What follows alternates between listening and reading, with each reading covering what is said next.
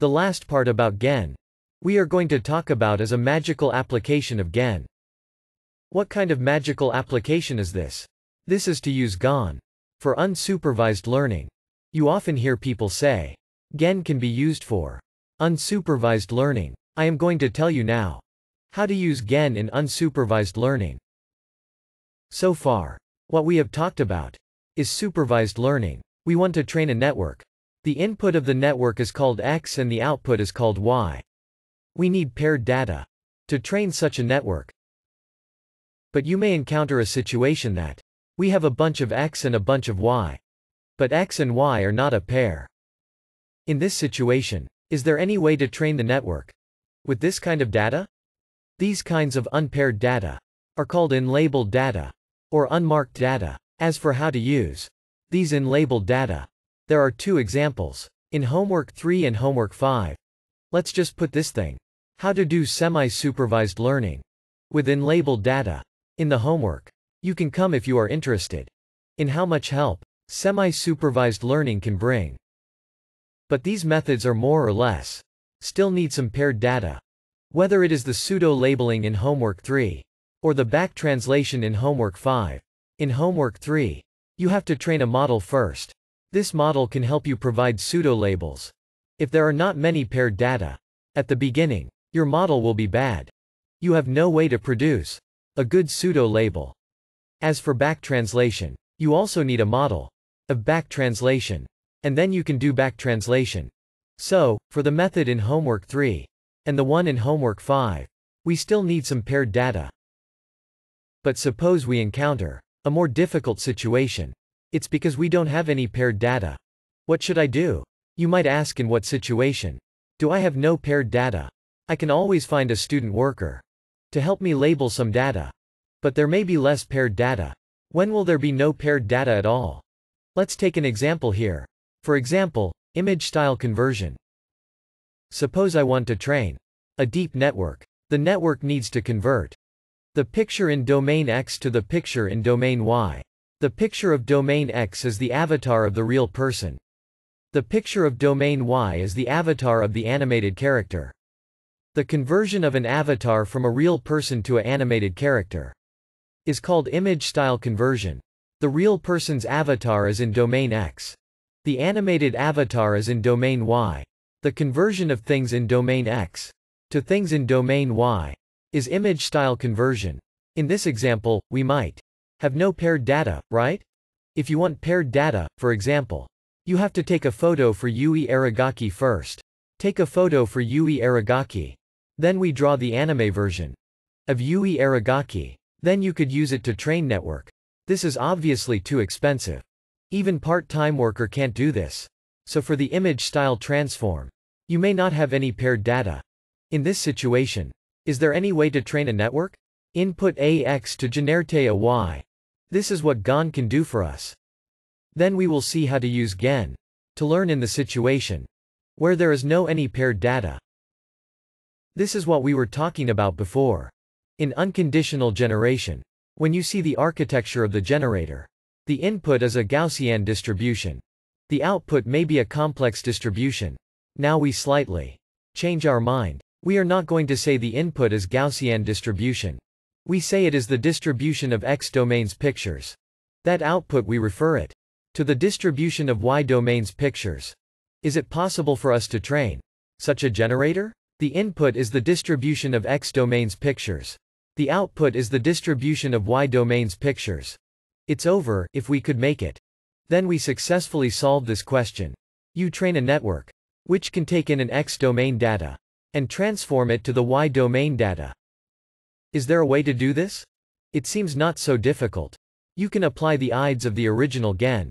In the original GAN we said that we sample a vector from Gaussian, input it to the generator. Then we also said that at the beginning. In fact, you don't have to sample from Gaussian. As long as there is a way to sample it from any distribution.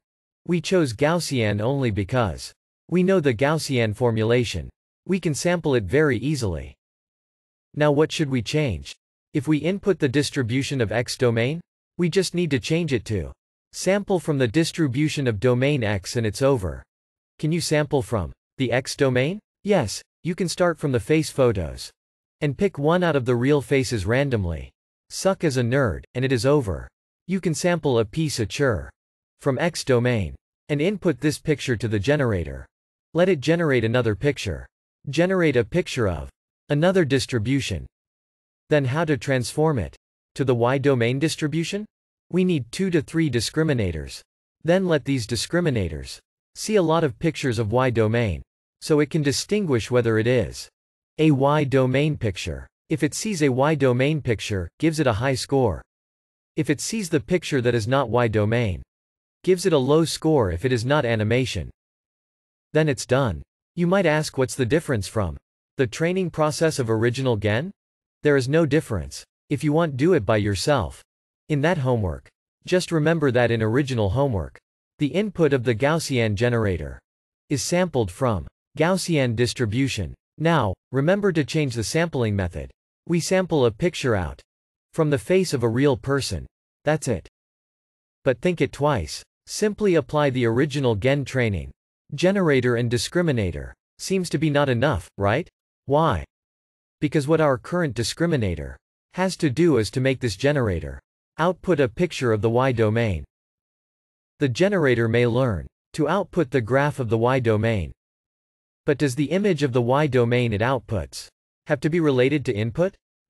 You don't have any restrictions to ask your generator to do this. Your generator may just take this picture as Gaussian noise and ignores anything it sees. No matter what you enter. As long as it outputs an animated character.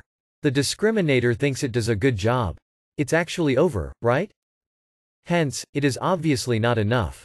If we only apply this general GAN approach by changing the input distribution from Gaussian to the X domain image and train one generator and then train a discriminator.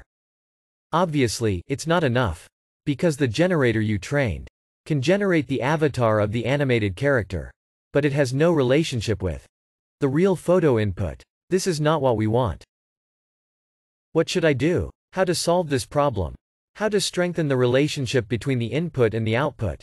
This generator completely ignores the input. You will find that when we were in conditional GAN, we have seen the same problem. When talking about the conditional GAN, I specifically mentioned this problem. Suppose your discriminator only looks at Y. Then it may ignore the generator's input. The result is not what we want. But here, if we want to learn from the unpaired data, we have no way to apply the idea of conditional GAN directly. Because I just said that we have paired data. In conditional GAN, we can use these paired data to train the discriminator. But today, we don't have paired data. We have no way to come up with paired information to tell the discriminator what the right combination of the X and the Y is. We don't have this kind of information. How to solve it? Here I have an idea called cycle GAN. In cycle GAN, we will train 2 generators. The job of the first generator is to turn the X domain picture into the Y domain picture. The job of the second generator is to restore a picture of the Y domain back to the X domain picture.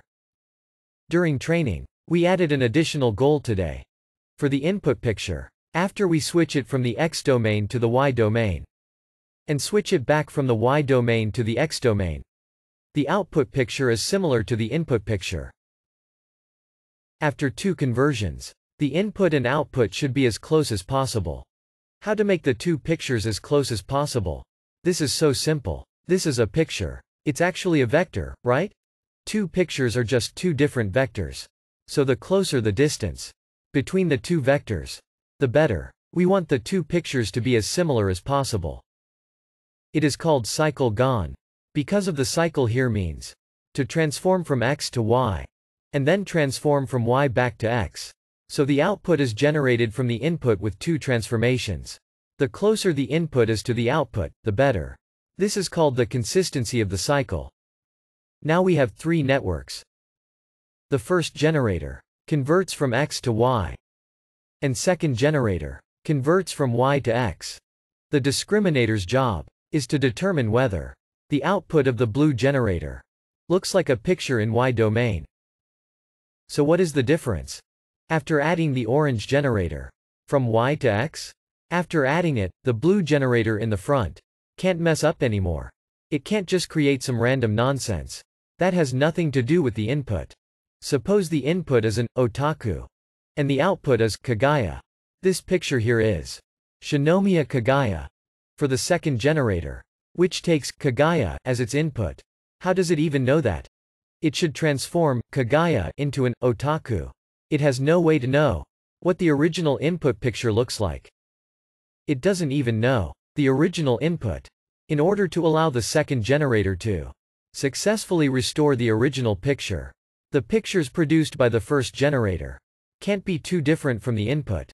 So if the input is an otaku, at least the output should be something like a boy wearing glasses. So here we have a boy wearing glasses. Shinpachi. Then the second generator may be able to restore the original input. So the cycle GAN at least forces the first generator to output something that is somehow related to the input picture. But there is a problem here. We can only guarantee that the input and output has some sort of relationship. What if this relationship is not exactly what we want? If that is the case, maybe the second generator will learn some weird conversion. For example, if the input to the first generator is a man with glasses, and the first one learned to wipe off the glasses and turn it into a mole, then the second generator might have learned to turn a mole into glasses. This can still satisfy cycle consistency, as it successfully restored the input from the first generator's output. Let me give a more extreme example. Assuming that the first generator learned to horizontally flip the picture, the second generator only needs to learn to flip it again to restore the input. So cycle consistency seems to be not enough for a cycle GAN to ensure that the input and output faces look similar, because the machine might learn some weird conversions, as long as the second generator can convert it back. Will it happen? It is possible. What should we do? There is no special solution temporarily. But I can tell you that this situation is rare. When you use cycle GAN, you will find that input and output are similar most of the time. Moreover, in practice, even if you don't have a second generator, and you don't use cycle GAN, you can usually do this style conversion successfully.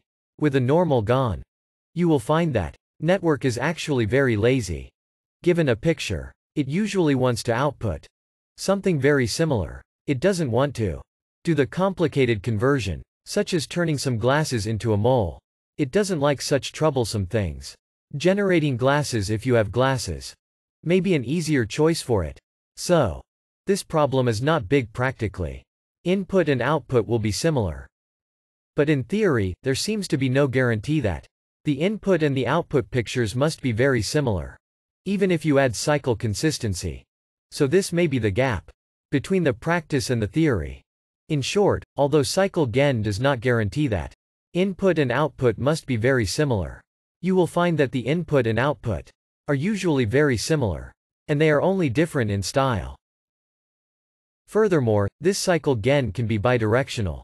What does that mean? We just have a generator, which can transform a picture in Y domain to an image in X domain. We first convert the image in X domain to Y, then turn Y back to X. When training cycle GAN, you can do training in another direction at the same time. That is, you use this orange generator to transform a picture in Y domain to the one in X domain, and then use the blue generator to transform the picture in X domain back to the original Y domain. At the same time, input and output should be as close as possible. Also, you have to train a discriminator. This discriminator is in X domain. It is used to check whether an image looks real or not. This green discriminator should check the similarity between the output picture and the real faces. On the contrary, this orange generator is going to cheat. This dx is on the left side. This together is cycle GAN. In addition to cycle GAN, you may have heard about many other GAN that can do style conversion. For example, disco GAN, dual GAN. What's the difference? It's actually the same. You will find that disco GAN, dual GAN, and cycle GAN are actually the same things. They have the same idea. However, they are proposed by different teams. Nearly simultaneously, they came up with almost the same idea. You can find the time that 3 articles uploaded to archive are March 2017, April 2017, and March 2017 respectively. The cool thing is that different teams, at almost the same time, came up with almost the same idea. In addition to the cycle GAN, there is another more advanced version that can do image style transfer. It is called the star GAN. The cycle GAN can only transfer between the 2 styles, while the star GAN can transfer between multiple styles. That is not the key point that I want to elaborate on today. Accordingly, we just stop this topic here. As for transferring from real face images to animated face images, can we make it today? Actually, we can. There is a link in the upper right corner. The link will direct you to a website made by a Korean team. You can upload a picture to the website, and the website will transfer your image into an animated style. Actually, they did not use the cycle GAN. They utilized a more advanced GAN technology. We won't go into details here. I just put a link here for your reference. Here I will show you how the web page does. I don't know if you know this. This is Yui Aragaki, which is your wife. You should know her. This website will turn your wife into an animated character. The result is here. Your wife will then look like this. You will find that the machine do learn some animated characteristics. For example, it make the eyes bigger. In reality, the eyes are actually not very big. After being transferred into animated style, the eyes become much bigger than before. However, it fails to transfer in some time. For example, this is the former President of the United States. The result after conversion looks like this. One of the eyes is big, while the other one is small. It fails to transfer in some time. This technology can be applied to other tasks. You can also perform text style transfer too. For example, turn a negative sentence into a positive one. Of course, if you want to train a model that takes a sentence as input and output a sentence, the model has to take a sequence as input and output a sequence. So it is a sequence-to-sequence model. You might want to use the transformer architecture we built in Homework 5 to do this text style conversion problem. What we did in Homework 5 is translation, in which we take a language as input and output another language. As for the text style transfer, you also take a sentence in and transfer it into another style. How do we do text style transfer? It's exactly the same as the cycle GAN. First, you need some training data, including sentences with negative style and sentences with positive style. Suppose you want to turn negative sentences into positive sentences. The style conversion problem would be turning negative sentences into positive sentences. It is actually not that difficult to collect a dataset that contains a bunch of positive and negative sentences. We can simply use a web crawler to achieve that. For example, our data was collected from the website PTT. We were able to collect a large amount of data by labeling the upvoting comments as positive sentences and the downvoting comments as negative sentences. It's just that the sentences weren't paired. We don't know how to turn a positive sentence into a negative sentence, and vice versa. We don't have that kind of data. At the very least, we can still obtain plenty of positive and negative sentences. Next, we simply apply the cycle GAN method. Since the method is completely identical to cycle GAN, we won't go into details. We now have a discriminator. Suppose we want to turn a negative sentence into a positive sentence. It's the discriminator's job to determine whether the positive sentence generated by the generator does indeed look like a positive sentence. Then, another generator is required. So there are 2 generators in total. The second generator has to learn to turn the positive sentence back to the original negative sentence. We have to achieve cycle consistency. So after a negative sentence is turned into a positive one, we should be able to turn it back to the original negative sentence. You might wonder how we can calculate the similarity between 2 sentences. An image is easier to understand. Since it is a vector, the distance between 2 vectors can represent their similarity. How about sentences? I'll leave it for you to find out, if you're interested in that. Another problem is that the sequence-to-sequence model outputs texts. Didn't we just say that? There will be problems if we pass texts to the discriminator? Yes, it's going to be problematic. We'll have to solve it by reinforcement learning. What does the result look like? Here is a real demo of that. We actually collected comments from PTT and labeled them into positive and negative sentences, depending on whether it is upvoting or downvoting. This way, the model can turn a negative sentence into a positive sentence. Here's how it looks like. When it takes, stomach aches, didn't sleep enough, feeling down as the input. It outputs, happy birthday, slept well, feeling awesome. When it takes, I even want to go to work now, how pathetic as the input. It outputs, I even want to go to sleep now, how cool. It's quite powerful. It knows that the opposite of going to work is going to sleep. Pretty smart, right? When it takes, this sucks. I saw a flasher while I was eating barbecue as the input. It outputs, hell yeah. I saw a handsomer while I was eating barbecue. It invented a phrase by itself, turning the word flasher into handsomer, without any idea of what it is talking about. Since this training is completely unsupervised, and only negative and positive sentences were given, sometimes it makes very strange mistakes. For example, it turns the sentence, my stomach is hurting bad, into, my happy birthday is going good. Then you will find that although the machines sometimes generate some nonsense, some patterns can still be observed. For example, any abdomen symptoms, like stomachache or abdominal pain, will all be translated to happy birthday. I don't know how the machine relates abdomen symptoms with happy birthday. You may wonder if this machine is of any value or usefulness. I can tell you, it's totally useless. But if you bear a grudge against your boss, who often treats you badly, you can add this system to your earphones.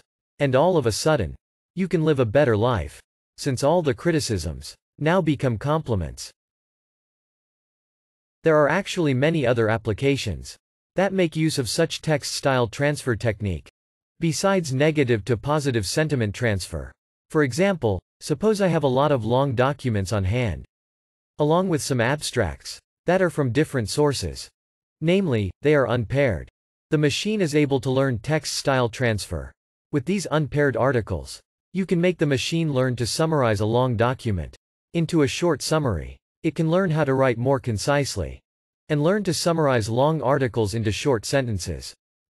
Even more incredibly, the same idea can be applied to unsupervised machine translation. Then what is unsupervised machine translation? The data consist of some English sentences and some Chinese sentences. None of the sentences are paired. This is different from your homework 5. In homework 5, you are provided with paired data. In homework 5, each English sentence is paired with its Chinese translation.